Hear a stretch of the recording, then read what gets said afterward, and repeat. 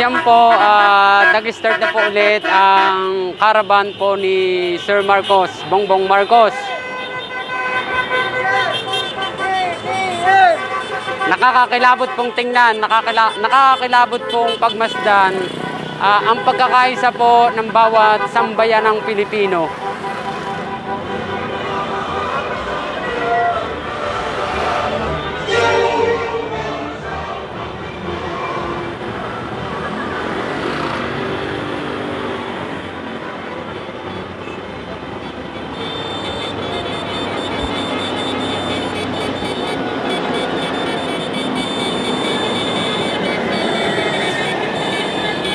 Hindi na yan, tatabi sila dyan.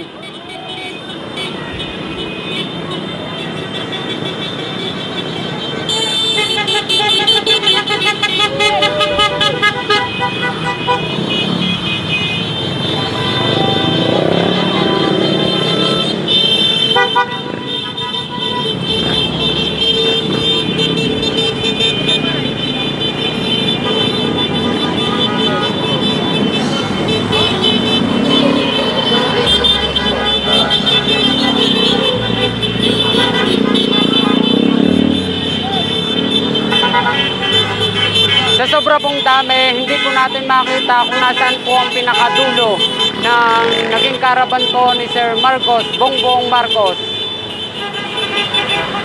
Sobra pong nakakilabot ang naging caravan po ni Sir Bongbong Marcos.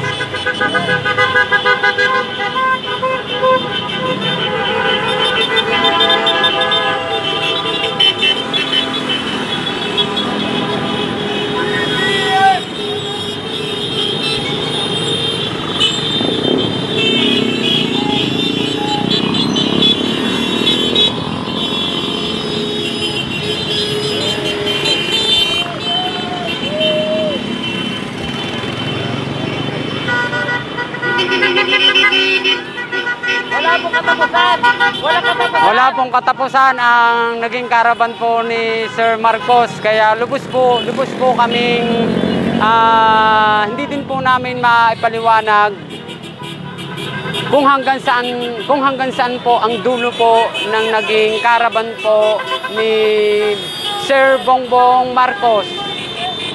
Sa dami pong nagkaisa, sobra pong nakakabalukag ang nangyari po dito sa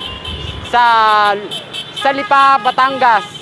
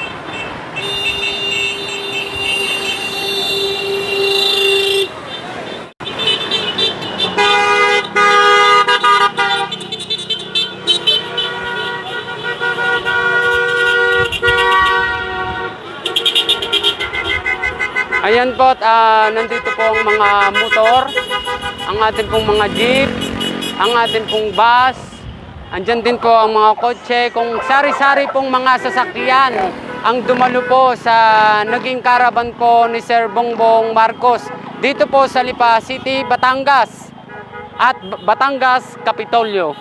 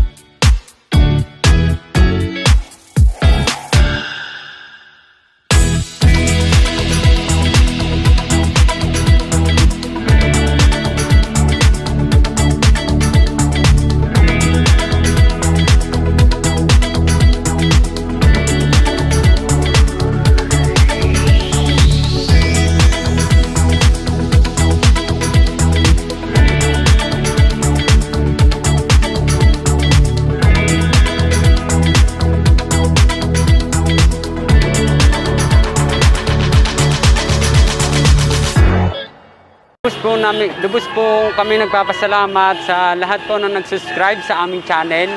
Salamat po. Thank you very much po. At lubos din po kami nagpapasalamat sa nakaisa po at sumusuporta po ng aming channel. Sa lahat po ng nag-subscribe, sa lahat po ng nag-subscribe, sa lahat po ng nag-comment, sa lahat po nag-share ng aming video. Yun po, pakishare din po ng video pong ito para po mapanood nyo po ang pagkakaisa po ng bawat sambayan ng Pilipino. Dito po sa Lipa City, Batangas at Batangas Kapitolyo. Samahan nyo po kami na matunghayan po natin kung ano po ang magaganap sa Kapitolyo sa pangunguna po ni Sir Bongbong Marcos sa kanya pong pagkakaisa nitong ginawang karaban.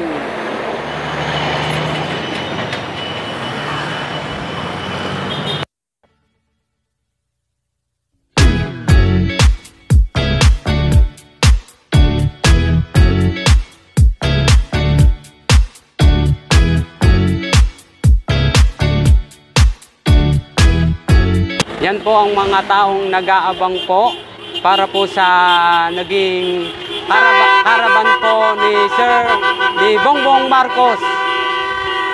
Yan, dami pong tao, nag-aabang po sila sa bawat kanto po ng kanilang mga bahay. Halos wala pong humpay ang mga sasakyan na nakaisa po sa karaban po ni Bongbong Marcos. Kahit po mga bata o bata matanda, may asawa at wala, ay talaga po sila ay nag-aabang sa naging karaban po ni Sir Marcos. Pati din po ang mga manggagawa. Pati din po ang mga manggagawa. Yun po.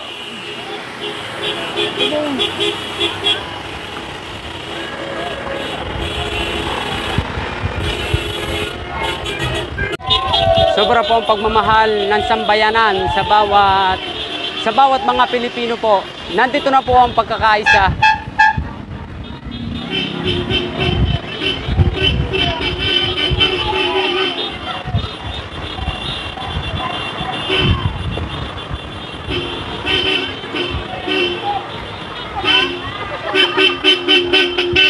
Halos nag-aabang po sila sa kanilang mga harapan ng bahay, sa gate po ng kanilang bahay.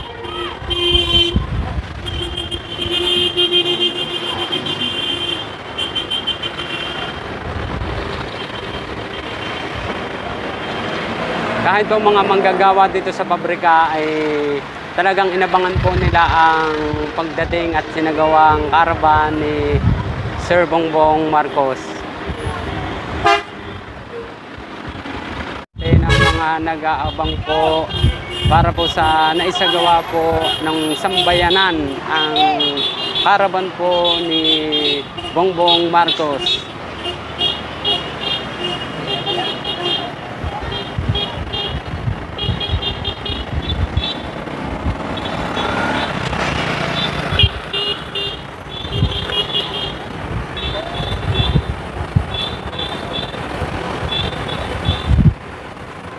Tao, di maano ng karami mo. Dami parang ano.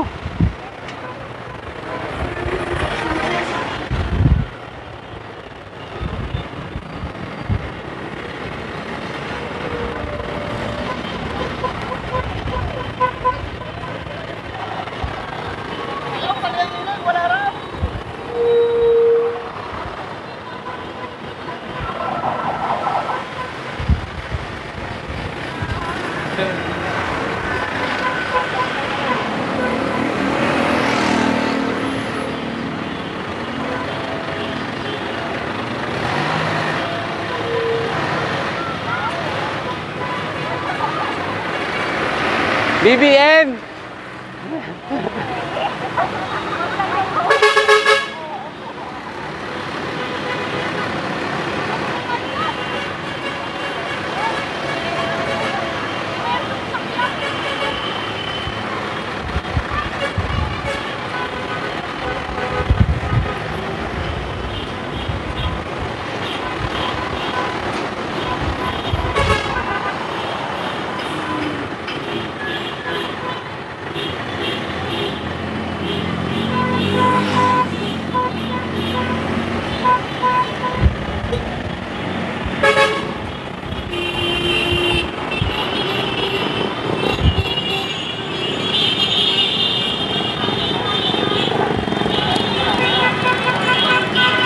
Sobrang haba po ang naging caravan po ni Sir Bongbong Marcos. Halos dito po nyo makikita ang pagkakaisa po ng bawat sambayanan. Ito po ay history na. History po ang nangyari po sa amin, sa Alay Brothers po. Na kahit kami po ay nagulat o kami po ay binalukagan sa naging caravan, binalukagan o kinalabutan sa naging caravan po ni Sir Bongbong Marcos. Nandito na po ang pagkakaisa. Taga Bulaklin yan.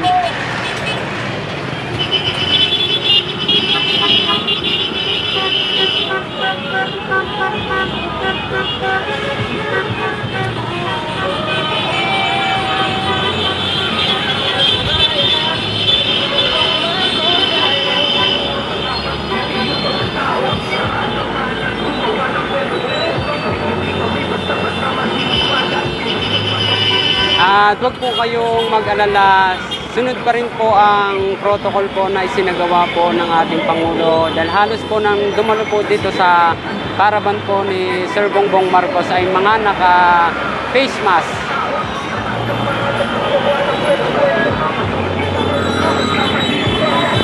Yan po ang ating mga rider.